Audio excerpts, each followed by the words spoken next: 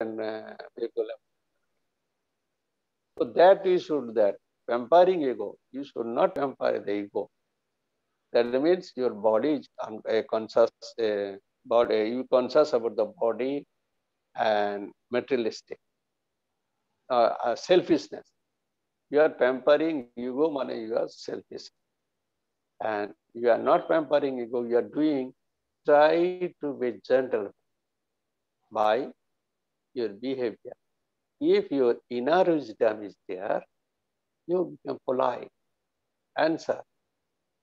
See, people asking that in a crowded place, without any, somebody is disturbed, without any cause, somebody is just scolding.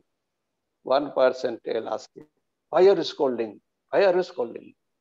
Other persons may ask, why you are scolding me? What is the cause? You see, first one is full of ego, second is less ego. That is a politeness at come. Even though he is hurt, still politeness is there because of the inner wisdom. Gentleman.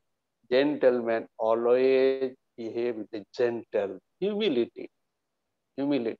So these are the checking point in your life when you are moving forward. Checking point. Let them behave like a dog. But I should behave like a gentleman. My life is my hand.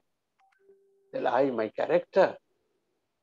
Let others scold like anything, very rudely.